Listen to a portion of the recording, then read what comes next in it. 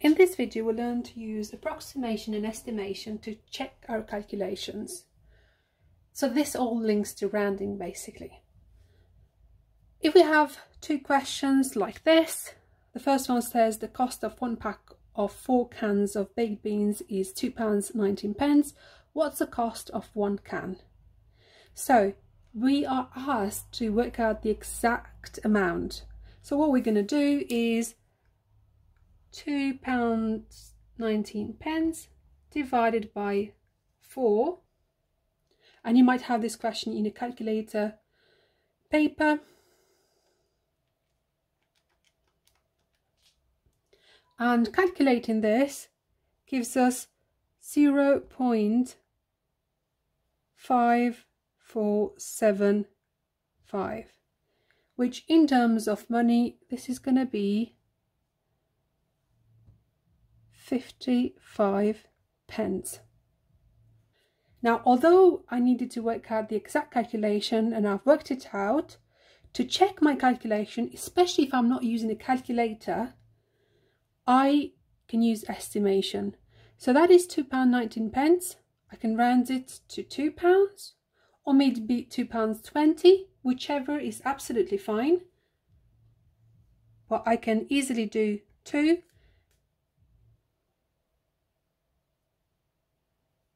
divided by 4. That gives me 0.5 or half. And that is very close to our actual number. And that is very close to our actual cost. Now, looking at the other one, we've got you need 6 bags of sugar. The cost of one bag is 73 pence.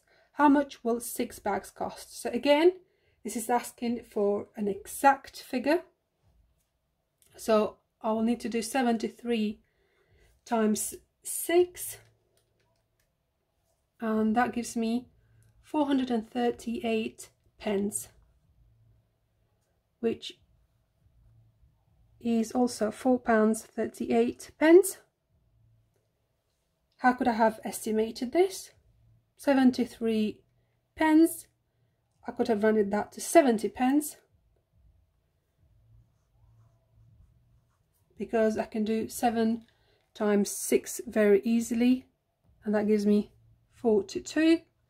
And I add the 0 there, which means, or is the same as multiplying by 10. So 420 pence, which is £4.20. So very close to what we had here. Now, this is quite useful when it comes to calculations, because you might go wrong in a calculation somewhere, especially if you're working things out by hand or in your head. And estimating can help you to identify those issues.